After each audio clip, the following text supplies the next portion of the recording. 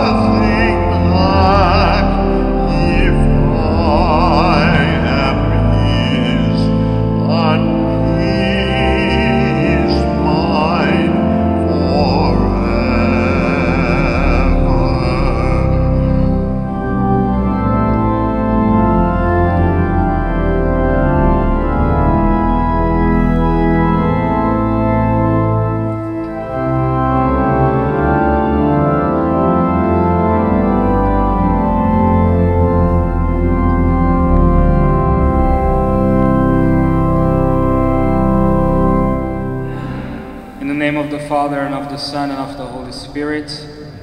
The grace of the Lord Jesus Christ, the love of God, and the communion of the Holy Spirit be with you all. Good morning, everybody. Brothers and sisters, we gather today to celebrate the 28th Sunday in the Ordinary Time. Therefore, my dear brothers and sisters, at the beginning of our Holy Mass, once again, let us acknowledge our sins and so prepare ourselves to celebrate the sacred mysteries. Lord Jesus, you came to call the sinner. Lord, have mercy. Lord, have mercy.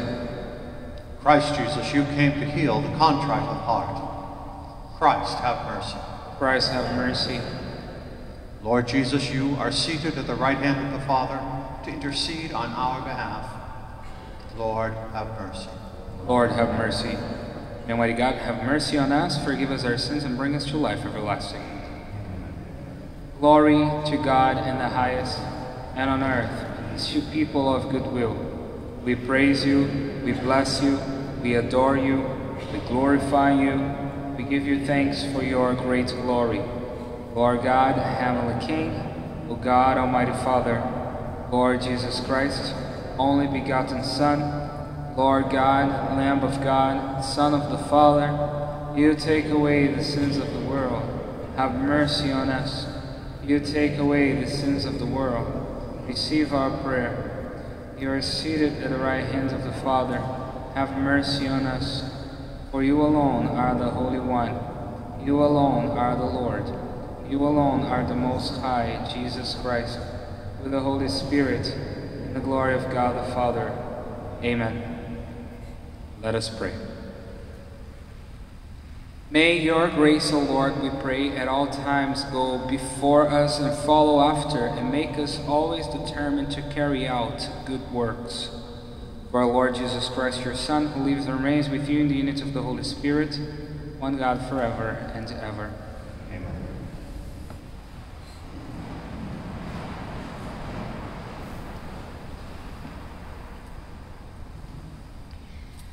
A reading from the book of the prophet Isaiah.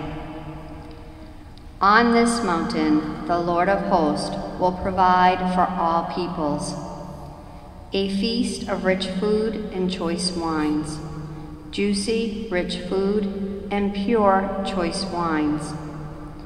On this mountain, he will destroy the veils that veils all peoples, the web that is woven over all nations. He will destroy death forever. The Lord God will wipe away the tears from every face. The reproach of his people he will remove from the whole earth, for the Lord has spoken. On that day it will be said, Behold our God, to whom we looked to save us. This is the Lord for whom we looked. Let us rejoice and be glad that he has saved us. For the hand of the Lord will rest on this mountain. The word of the Lord.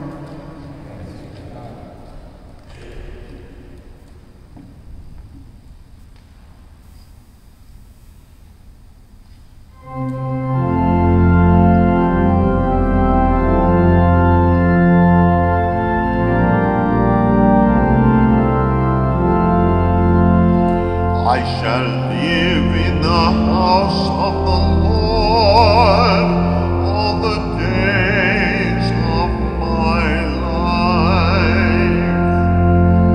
I shall live in the house of the Lord all the days of my life. The Lord is my shepherd, I shall not want. In verdant pastures he gives me repose. Beside restful waters he leads me. He refreshes my soul. I shall live in the house of the Lord all the days of my life.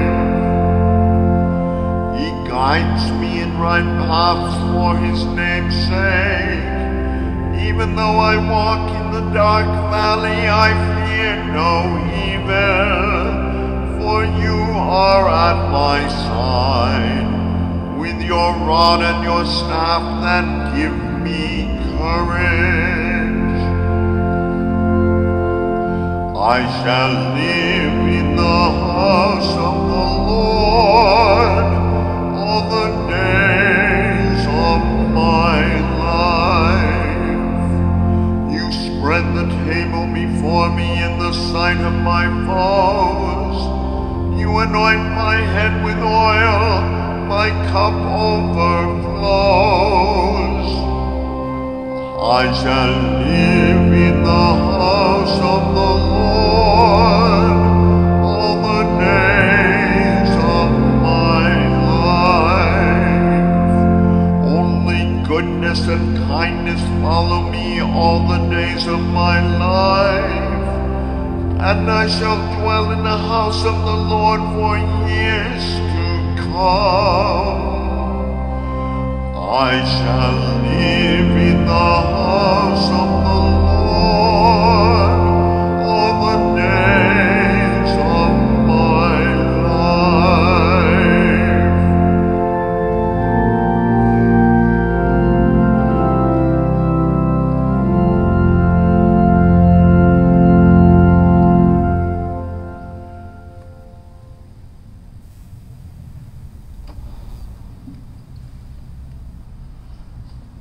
A reading from the letter of St. Paul to the Philippians.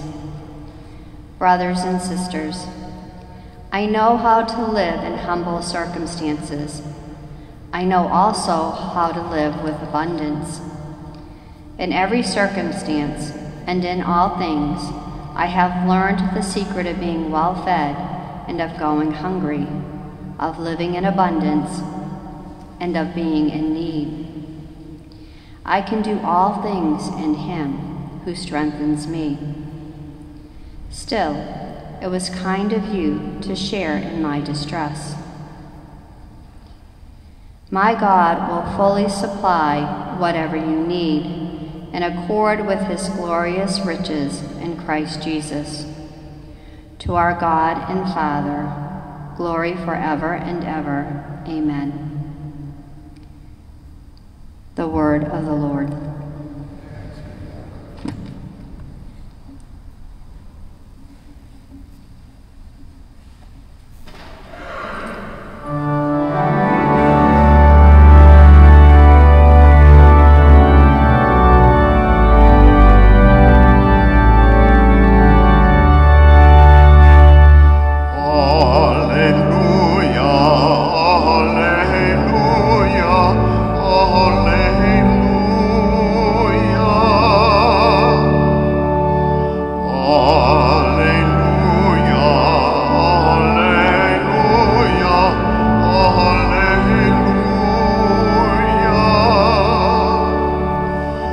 the Father of our Lord Jesus Christ, enlighten the eyes of our hearts, so that we may know what is the hope that belongs to our call. Alleluia, alleluia, alleluia.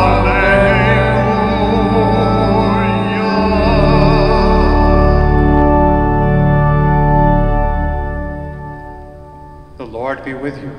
With your spirit. A reading from the Holy Gospel according to St. Matthew. Glory to you, Lord. Jesus again, in reply, spoke to the chief priests and elders of the people in parables, saying, "The kingdom of heaven may be likened to a king who gave a wedding feast for his son. He dispatched his servants to summon the invited guests to the feast, but they refused to come. A second time he sent other servants, saying, 'Tell those invited, behold, I have prepared my banquet. My calves and fattened cattle are killed, and everything is ready. Come to the feast.' Some ignored the invitation and went away, one to his farm, another to his business. The rest laid hold of his servants, mistreated them, and killed them. The king was enraged and sent his troops, destroyed those murderers, and burned their city. Then he said to his servants, 'The feast is ready, but those who were invited were not worthy to come. Go out, therefore, into the main roads and invite to the feast whomever you find.' The servants went out into the streets and gathered all they found, bad and good alike, and the hall was filled with guests. But when the king came in to meet the guests, he saw a man there not dressed in a wedding garment. The king said to him, 'My friend, how is it that you came in here without a wedding garment?' But he was reduced to silence. Then the king said to his attendants, 'Bind his hands and feet and cast him into the darkness outside, where there will be wailing and grinding of teeth.' Many are invited, but few are chosen." The Gospel of the Lord.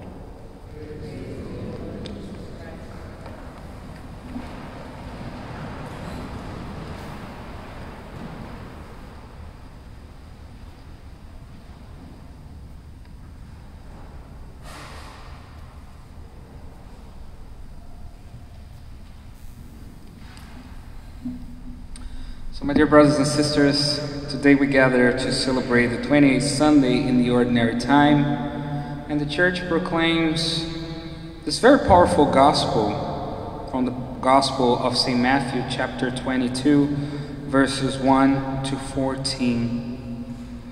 As in the past few weeks, the Sunday's Gospel shows Jesus' last efforts to soften the hearts of the Pharisees and convince them that he is the Son of God. So we see in today's Gospel Jesus' last efforts to save the souls of those who were trying to kill him. Jesus knows he is going to die. Jesus knows that he's going to be killed by them. And as we are reading the chapter 22 of St. Matthew, we know therefore that this is the last week of Jesus' life on earth. So Jesus is trying to save them. One last time, he's trying to save them. So Jesus doesn't give up. He doesn't give up on his mission to try to save all those he can. And the good news for us is, if Jesus is trying to save the souls of those who are trying to kill him, So he's definitely trying to save us as well, and he doesn't give up on us either. So he wants to save them. If not them all, at least some of them, some of those chief priests who are about to kill him. And that's why he's telling him this parable of the wedding feast. It's very interesting because, as we see portrayed very beautifully in Mel Gibson's The Passion of the Christ, we see that Jesus' attempt to save some of those Pharisees won't be in vain. We're going to see later on that a very small group of the Pharisees, seeing the hypocrisy of Annas and Caiaphas, the religious chief priests back in Jesus' time, they show themselves to be contrary to Jesus' unfair judgment and condemnation that happened in the middle of the night. So we see that it wasn't in vain. Jesus was able to save some of those Pharisees. So again, that's why he's telling them this parable. This parable of the wedding banquet that illustrates the kingdom of heaven. So we see the parable of the king who prepared a wedding feast, a wedding party for his son, a wedding banquet. So we see, my dear friends, that Jesus loves telling stories. He loves to tell parables, and today is another one. It's the parable of a wedding, so we could say that it's a love story that Jesus is telling us today. But this love story should be, to have a special place in our hearts. It should touch us a little deeper in our hearts because it's our love story. The love story between Jesus and us and his church. Right? So we see in this parable God sending his son Jesus to a marriage with us, with humanity, to redeem us from our impurities and to make us his bride, spiritual bride in heaven. So we see, my dear friends, that Jesus really wants to be united with us. He really wants to be united with his church. That's why at all Masses we hear the same invitation. Blessed are those called to the supper of the Lamb. Blessed are we because we have been invited already for this banquet. We have been invited. Blessed are we. So Jesus wants to be united with us. He wants us to participate in this wedding. But what about us, though? Do we want to respond to this beautiful invitation of love? Do we want to join Jesus at this wedding, at this banquet, at this wedding feast?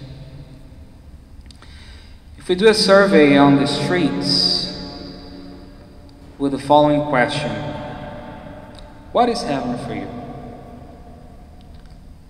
What kind of answer do you think you would get? I believe a large number of people, of course, will give several different answers. But maybe the most common ones would be, Father, I think heaven is upstairs. Somewhere, I know it's up there, something. Some may say that it's a paradise. Yeah, paradise, heaven's paradise. Some may say that it's a place without pain or suffering.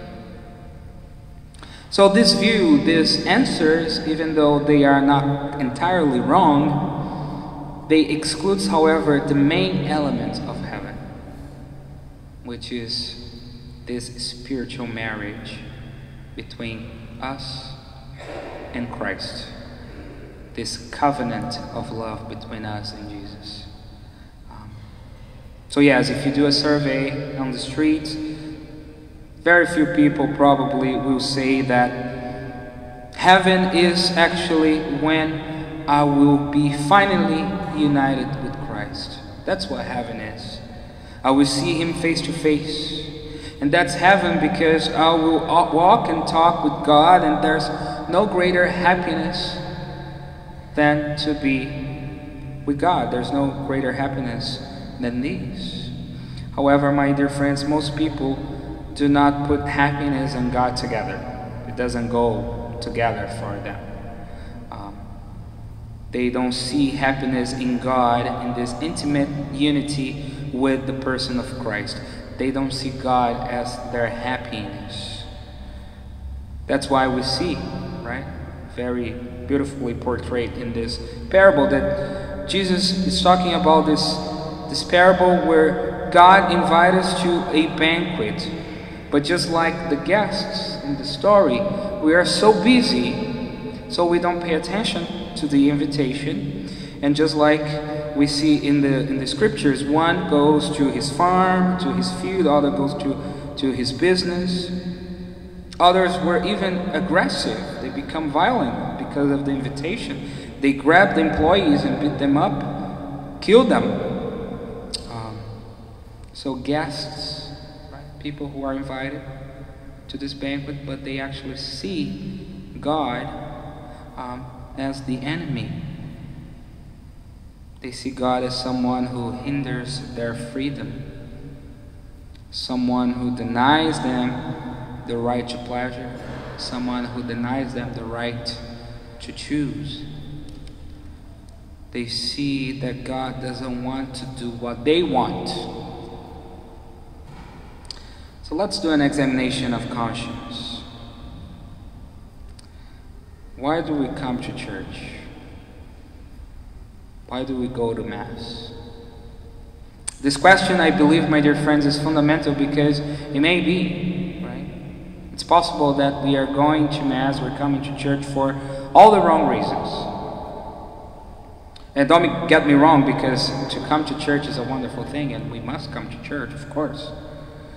But the question is, are you going to the right place for the right reason? Or are you going to the right place for the wrong reason? Are we seeking God because He is our happiness, our ultimate happiness, and we want to be united with Him like the bride wants to be united to his groom, out of love only? Or are we being tempted to use God and transform Him in some sort of servant who's supposed to give me whatever I want at the time that I want? Am I being tempted to transform God in some sort of genie of the lamp, who must fulfill all my wishes, all my whims and wills? Or maybe I'm transforming God in some sort of fridge that I open up at night and grab whatever I want, and then I'm satisfied. I'm all set. Right? Unfortunately, my dear friends, it's precisely this vision of God that leads a lot of people to atheism and disbelief. Right? So if you think that God is someone who does your will to prove that He's good, if that's our conception of God, chances are that very soon we will become unbelievers. Again, atheism is born out of a misconception of God. Because if God is only a servant, a slave to my will, to give whatever I want, if God is some sort of Santa Claus who grants me everything that I wish for, yes, one day I will wish or pray for something, God is going to give me that thing because of His mercy. The second day I go and I pray, and God in His mercy is going to give me that thing. But then on the third day I'll pray and He's not going to grant me what I asked for. And then that's when the devil comes and whispers in your ears, "See, I told you God is bad. See, I told you He's not good. God doesn't exist. Why you're wasting your time praying?" That's when we stop believing in God. Thankfully, that's not God. God doesn't work like this. Right? But if you want a God who serves you, if you want a God who does whatever you want Him to do, when this God doesn't do what you want, be sure you're going to kill Him. That's exactly what the Pharisees are doing with Jesus. The chief priests, the elders of the people, the Pharisees, they dedicate their entire lives their entire lives waiting for the Messiah, waiting for the Savior, and when the Savior finally comes, he doesn't come to do their will. He didn't come to serve them. So instead of serving God, they wanted a God who serves them, so they kill God. Simple as this. God is not their happiness. Happiness is a God that does whatever I want. So what is your God? Who is your God? If you don't have the source of your happiness in God, it's quite possible that you kill him in your heart. So this Sunday's Gospel, my dear friends, speaks once again of a need of conversion. We need to change our hearts and participate in the wedding banquet.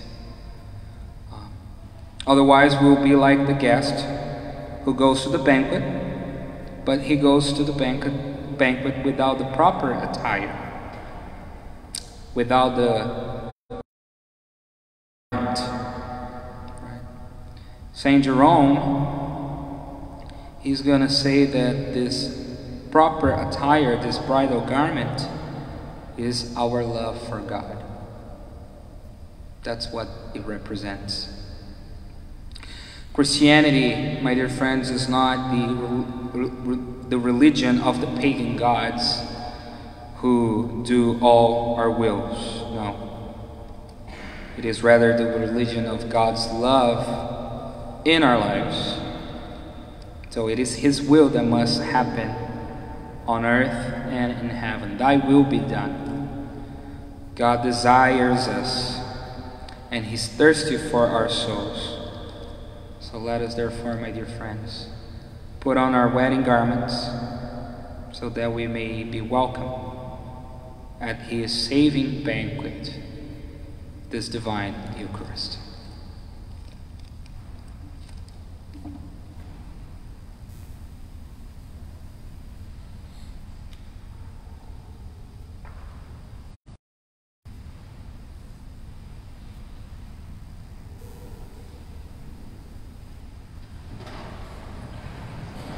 Let us together profess our faith.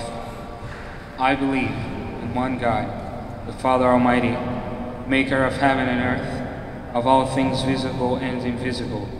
I believe in one Lord Jesus Christ, the only begotten Son of God, born of the Father before all ages, God from God, light from light, true God from true God, begotten, not made, consubstantial with the Father. Through him all things were made. For as man, for our salvation, he came down from heaven, and by the Holy Spirit was incarnate of the Virgin Mary, and became man. For our sake he was crucified under Pontius Pilate. He suffered death and was buried, and rose again on the third day in accordance with the Scriptures. He ascended into heaven, and is seated at the right hand of the Father. He will come again in glory to judge the living and the dead, and his kingdom will have no end. I believe in the Holy Spirit, the Lord, the giver of life, who proceeds from the Father and the Son. With the Father and the Son is adored and glorified, who has spoken through the prophets. I believe in one holy Catholic and Apostolic Church. I confess one baptism for the forgiveness of sins, and I look forward to the resurrection of the dead and the life of the world to come. Amen. Now, my dear brothers and sisters, together, let us pray now for our needs and the needs of all God's beloved people. Please respond, Lord, hear our prayer. We pray for the Church, that we may always welcome all who approach with sincere hearts, and be a model of acceptance and hospitality to all who seek refuge. We pray to the Lord, Lord, hear our prayer. We pray for our local and our national political leaders to continue to encourage understanding and respect for those who are different than us, as we acknowledge they were all part of the same human family. We pray to the Lord, Lord, hear our prayer. We pray for a growing respect for all human life in every age, stage, and condition, from conception to natural death. We pray to the Lord, Lord, hear our prayer. We pray for Francis Bissonnette, for Joseph de Russo, and for all those who have died recently. And at this Mass we pray for the repose of the soul of Bill McDonald.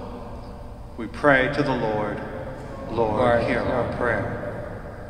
We pray also for all of our own personal intentions, which we reveal now in the silence of our hearts.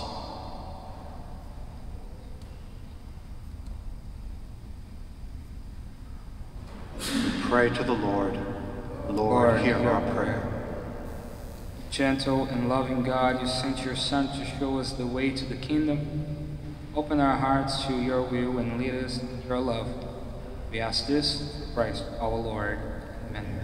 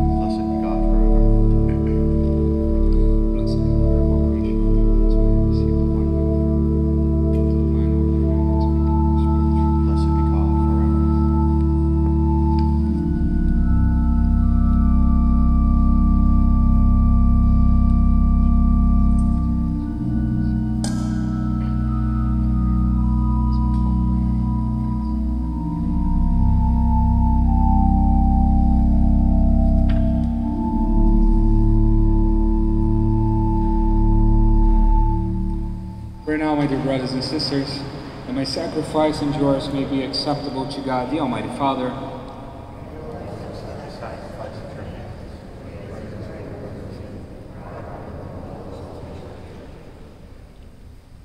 Accept, O Lord, the prayers of your faithful with the sacrificial offerings, that through these acts of devoutness we may pass over to the glory of heaven.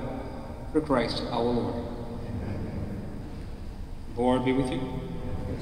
Lift up your hearts. Let us give thanks to the Lord our God. It is truly right and just, our duty and our salvation, always and everywhere to give you thanks, Lord, Holy Father, Almighty and eternal God, through Christ our Lord. For through his paschal mystery, he accomplished the marvelous deed by which he has freed us from the yoke of sin and death, summoning us to the glory of being now called a chosen race, a royal priesthood, a holy nation, a people for your own possession, to proclaim everywhere your mighty works. For you have called us out of darkness into your own wonderful light. And so with angels and archangels, with thrones and dominions, and with all the hosts and powers of heaven, we sing the hymn of your glory, as without end we acclaim.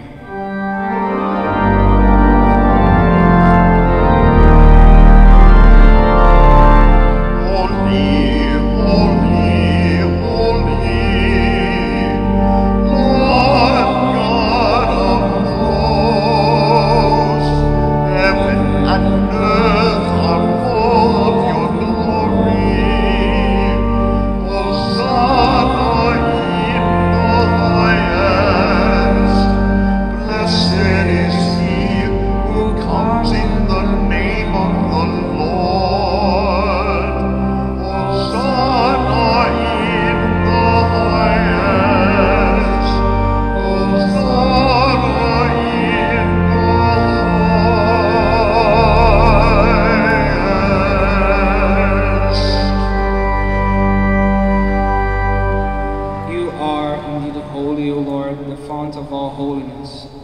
Make holy, therefore, these gifts, we pray, by sending down your Spirit upon them like the dewfall, so that they may become for us the body and blood of our Lord Jesus Christ. At the time he was betrayed and entered willingly into his passion, he took bread and giving thanks, broke it, and gave it to his disciples, saying, "Take this, all of you, eat of it, for this is my body, which will be given up for you."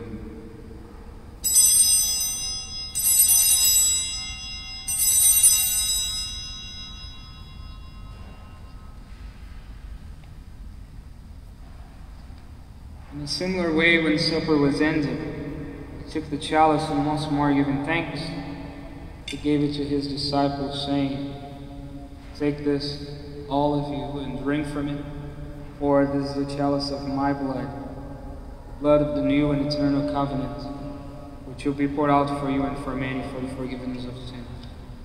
Do this in memory of me."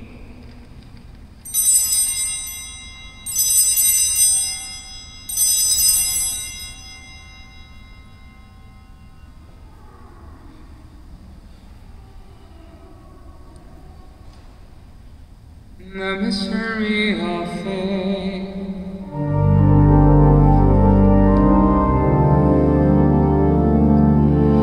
When we eat this bread and drink this cup, we proclaim your death, O Lord, until you come again.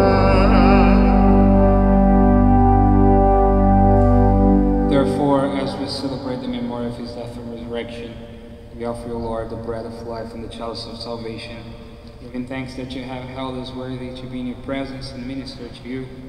Humbly we pray that, partaking of the body and blood of Christ, we may be gathered into one by the Holy Spirit. Remember, Lord, your church is spread through all the world, and bring her to the fullness of charity, together with Francis our Pope and Robert our Bishop, and all the clergy. Remember also our brothers and sisters who have fallen asleep in the hope of the resurrection, and all have died in your mercy. Remember today Bill McDonald. Welcome them into the light of your face. Have mercy on us all, we pray, that with the Blessed Virgin Mary, Mother of God, with Saint Joseph, her blessed spouse, with the blessed apostles and all the saints who have pleased you through all the ages, we may merit to be co-heirs to eternal life, and may praise and glorify you for your Son, Jesus Christ.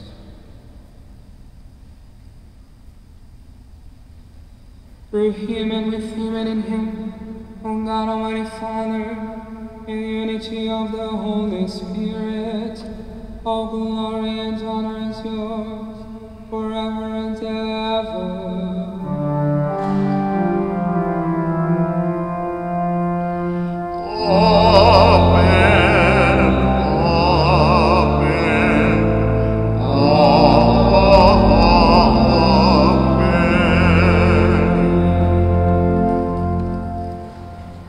Savior's command, informed by divine teaching, we dare to say, Our Father, who art in heaven, hallowed be thy name. Thy kingdom come, thy will be done, on earth as it is in heaven. Give us this day our daily bread, and forgive us our trespasses, as we forgive those who trespass against us. And lead us not into temptation, but deliver us from evil. Deliver us, Lord, we pray, from every evil. Graciously grant peace in our days, that by the help of your mercy we may be always free from sin and safe from all distress, as we await the blessed hope in the coming of our Savior, Jesus Christ. Lord Jesus Christ, who said to your apostles, "Peace I leave you, my peace I give you," look not on our sins, but on the faith of your church. Graciously grant her peace and unity in accordance with your will, live and reign forever and ever. Peace of the Lord be with you always.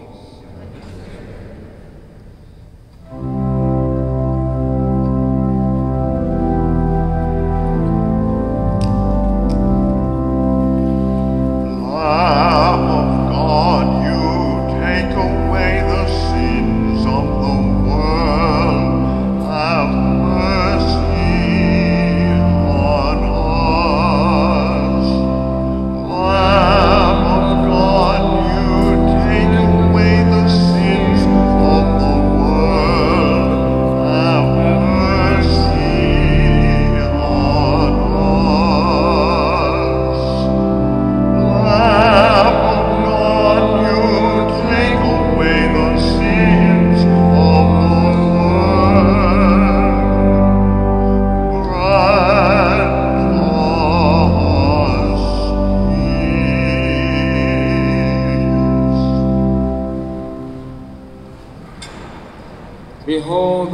God, behold him who takes away the sins of the world. Blessed are those called to the supper of the Lamb. Lord, I am not worthy that you should enter into my room, but only say the word, and my soul shall be healed.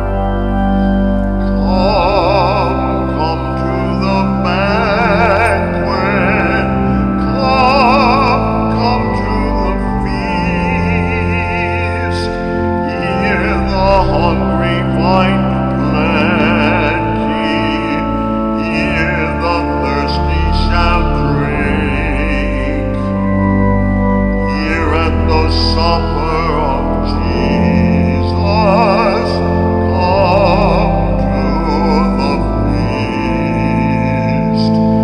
Here at the supper of Jesus, come to the feast.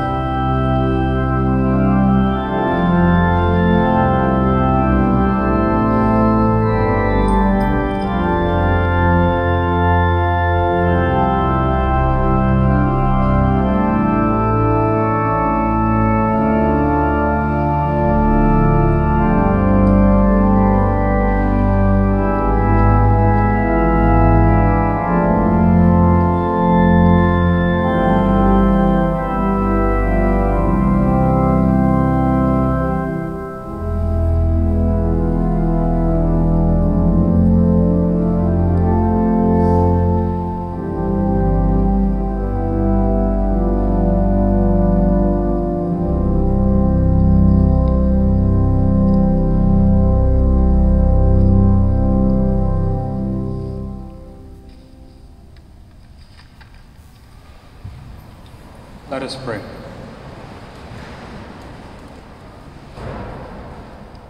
We entreat your majesty most humbly, O Lord, as you feed us with the nourishment which comes from the most holy body and blood of your Son, so you may make us sharers of his divine nature, who lives and reigns forever and ever. Do we have a couple of announcements today?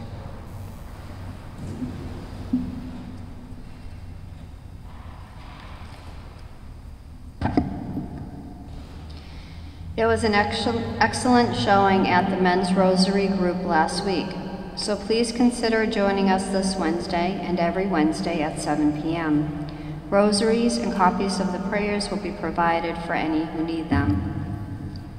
From November 14th through the 22nd, we will have a novena at our church in honor of St. Cecilia. Mark your calendars now. 9 days of masses to our patroness, with guest homilist each day. More information will be provided as we get closer to the novena. Thanks. Lord be with you. May Almighty God bless you. Father, Son, and Holy Spirit. Amen. The Mass is ended. Go in peace. Thanks be to God. Have a wonderful week, everybody. God bless you.